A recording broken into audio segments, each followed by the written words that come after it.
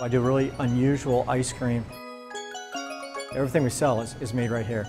We've made over 500 different flavors, ranging from traditional vanilla bean to a lobster bisque ice cream, and literally everything in between.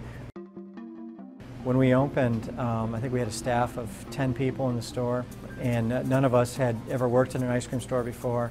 So I can still remember the first couple weeks when someone would come in and order a banana split.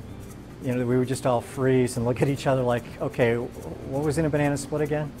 So yeah, there was some trial and error by the seat of our pants. That's how we learned, you know, everything that we're doing today. I was in finance for a combined 18 years. I was always good at banking, but it wasn't what I really had a passion for. And it took me about 18 years to figure out what would be the next step, and for me it was the ice cream business.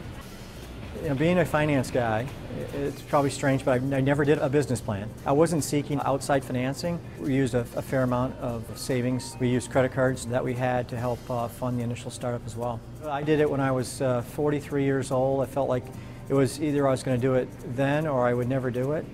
And I didn't want to be looking back after I retired about what I could have done or what I should have done. I know for me, I haven't had any second thoughts about taking the leap and trying something new and trying something that I could be passionate about.